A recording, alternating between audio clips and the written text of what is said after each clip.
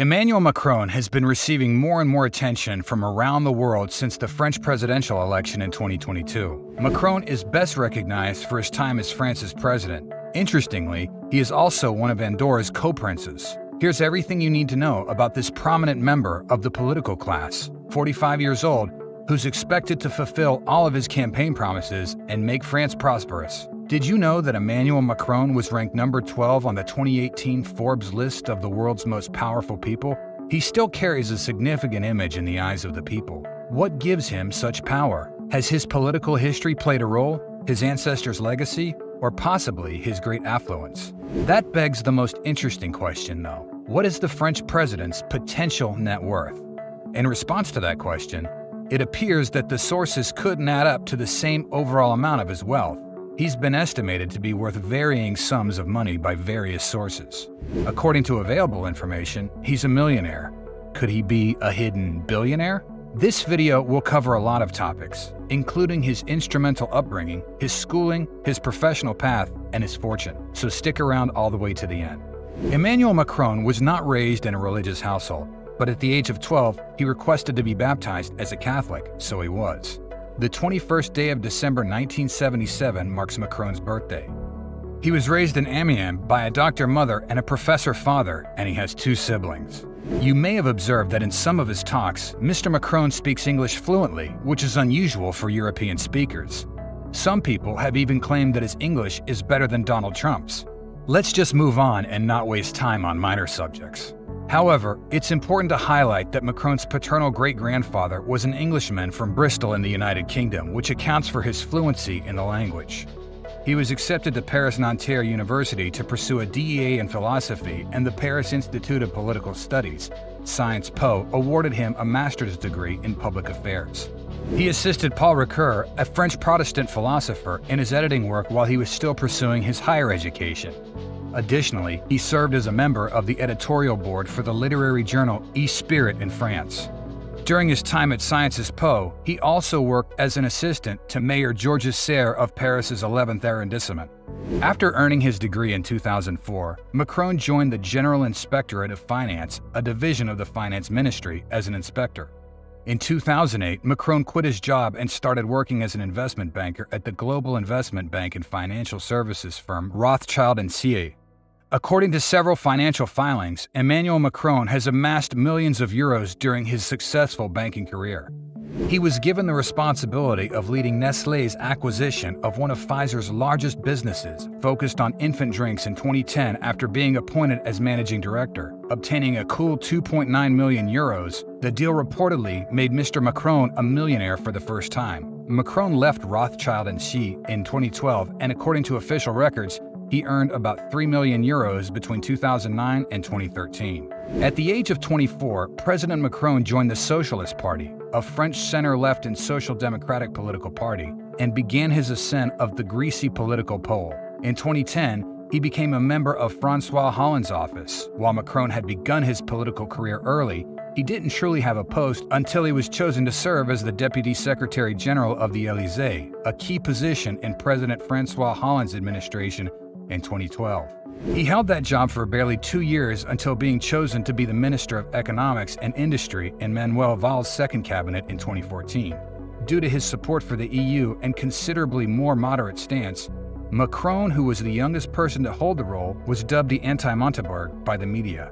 While serving in the cabinet for 2 years, he introduced a number of business-friendly reforms. Nonetheless, they grew criticism since they were not public-friendly. In 2015, Macron resigned from the Socialist Party, and in 2016, he founded the Independent Party En Marche. After leaving the cabinet and devoting himself to the En Marche campaign, he ran for president of France in 2017. This received extensive media coverage, making Macron the center of attention. The media was aware of the trends in Macron's fundraising and standard presidential campaign fundraising strategies. According to reports, he was able to raise 3.7 million euros for his campaign without using any public funds, which put him under fire from various people who demanded a list of his contributors and accused him of having conflicts of interest because of Macron's prior work for the Rothschild Group. To help his campaign, Macron used his strong literary skills to publish his first public book named Reelection. News reports claimed that the book was one of the best-selling books in France in 2016 and sold approximately 200,000 copies during its publication run.